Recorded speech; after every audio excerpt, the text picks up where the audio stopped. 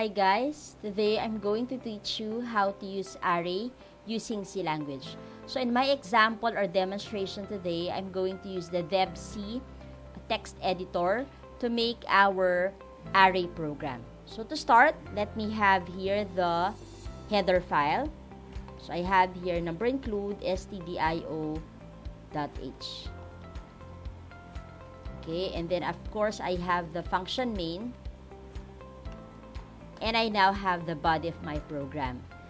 Now, before you can start creating your array program, of course, you need to declare your array data type or your array declaration. So, in my example, or in declaring an array, we have three things to prepare. Of course, we have the data type, the array data type, the array name, and of course, the index or the number of elements inside your array. So in my example, I will use int, a shortcut for my integer. And I have here num, this is the name of my array. And I will enclose in a square bracket the number of elements or the number of index. So in my example, I will use 3 as the number of elements inside my array num. Then I'm going to have here, so this is very simple.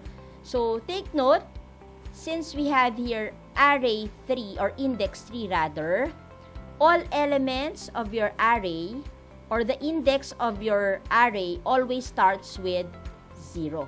So meaning if you have index 3 or you are referring here to 3 elements, so the index here are the following. So we have index 0, index 1, and index 2. Now, if you're going to have an index of 5, so that will give you index ranging from 0 up to 4. Okay, so this is how simple it is in referencing your index. Okay, so let me go back to number 3 as the number of elements. Okay, and then if I want to set a value for my array, so I can have it encoded manually. So example, num index 0, as I mentioned, this is from index ranging from 0 to 3. So for example, the value of num index 0 is 10. Second value, we have index 1. So example, the value here is 18. And the last number, index 2, the value is 5. Okay, so wherein I have here, this is my array declaration. Okay, and the following, these are the values of my array per index. Okay, now, if you want to display the value of these, of course, you need the looping statement. So, to display values of array. So, of course, you need the looping statement. Okay, in my previous videos or in my videos, I have there my video about the looping statement. So just watch it so that you will learn how to create loopings using C language. Okay, so in my case, I will use the for loop. Okay, then I'll declare I is equals to 0. So as I mentioned, the initial value or the default value of your index, array index, is always 0. And then we have I is equals to, so since the maximum number of element is 3, so I have here my condition should be less than 3, so that the program will manipulate from 0 to 3, or you can have less than or equal to 2. So you can have this condition. So it's up to you what you think is you're more comfortable with. Okay, and then you have I plus plus. Okay, and then we have here printf. So we're going to display now the value of your array. So we'll start with %d because this is declared as integer. And then I'm going to use \t for the tab. And then I'm going to display the name or the array, which is num. And then I will use the index I.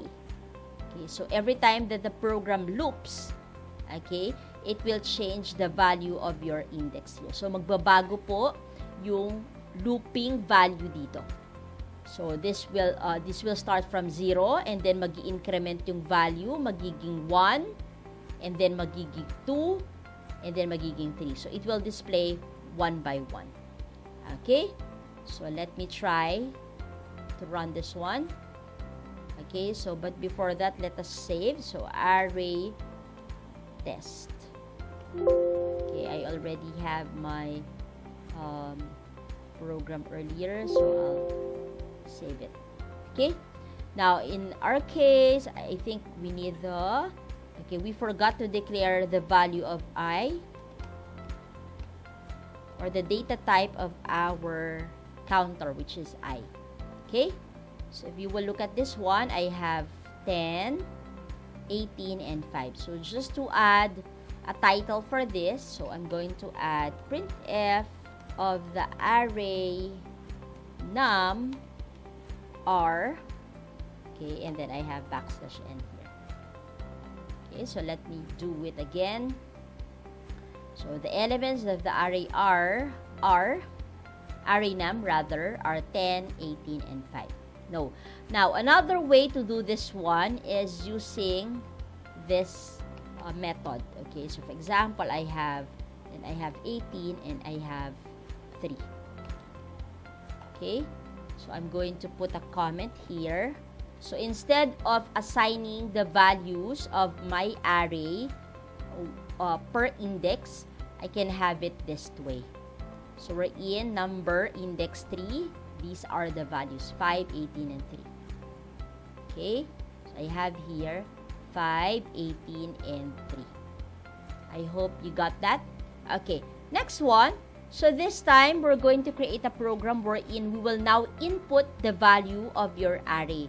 So, dito kasi, in my example, naka-fix po yung values ng ating elements. So, this time, I'm going to create a program that will accept inputs from our array. Okay, so let me copy this one. Okay, let me copy. Okay, but then this time, I'm going to have this word. So, I have enter a number. Okay, and then I'll have scanf. Okay, so what I'm going to do, inside this one, or I put this statement inside the looping.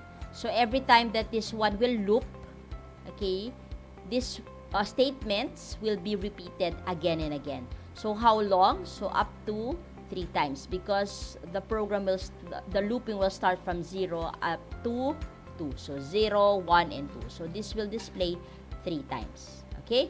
So, let's try to do this. So, enter a number. So, here, so for example, I have 4, another 1, 2, 1. Okay. So, the elements of the array num are 4, 2, and 1. Okay. Just to add additional value for this, so let me have %d. Okay. For %d, I will have here index I plus 1. Okay. So, what happened here is that the program will start. Okay, let's do the simulation here. Simulate po tayo. Okay, let's check our program. So, the program, so let's have first our array. So, array num has index 3. Okay, so this is your array value. And then, initial value of your I is 0. So, this is I is equals to 0. Then, automatically, it will display this part. So, let me have the output here. So, lagay natin, enter a number. Now, if you will see this one, I have here %d. %d referring to num index I. So, here, num index I. Okay. So, whatever is the number that I will input here, yung ilalagay ko dito, automatically, yun po yung magiging value ni num index I. So, example, I will input 4. Okay? So, automatically, sorry, let me have this one. So, let me change this. Okay? So, I have here going back for this one. So, enter a number. And then, I have here %d. %d, ang value niyan ay I plus 1. What's the value of I? 0 plus 1, it will give you 1. So, it will have enter number 1. So, that's the value of percent %d. Okay. And then, I can now input the value for num index 1. So, for example, I have 4. Okay. Next one. Okay. The program will increment the value of I. So, from 0, magiging 1.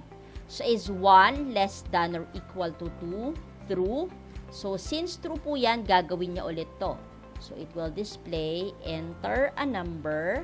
Then, pag input niya ng number, enter a number, meron ulit percent %d. Percent %d is referring to I plus 1. So, what's the value of I? 1 plus 1, this will give you 2. So, example, I will input here 3. So, the value of num, this time the value of num index 1 is equals to 3. Okay? Increment, again, the value of I. So, yung I magiging 2. Okay? Is 2 less than 2? True. So, since this is true, we'll execute ulit ito po. Okay? So, enter a number. Okay? Again, meron ulit tayong percent %d. Percent %d is referring to I plus 1. So, what's the value of I? 2 plus 1. This will give you 3. So, let me input a number. So, this time, 5. So, the value of num index 2 is equals to 5. Okay? Then, after that, increment again the value of I. So, this will give you 3. So, is 3 less than or equal to 2? So, this is false. So, meaning we will not do this anymore. We will now jump on this one. Wherein, the purpose of this one is to display the output like this. Okay? So, let me check. So, for example, I will input 4, 3, and 5. So, let me remove this so that we will not encounter problem once we compile. So, 4, 3, and 5. If you will look at this one, I already have 1, 2, and 3. So, that's the purpose of adding this code. Okay? And then, enter. So, the elements of the array are 4, 3, and 5. Thank you for watching my channel. So, I hope you've learned a lot. So, please click like, share, and subscribe for more videos. Bye-bye!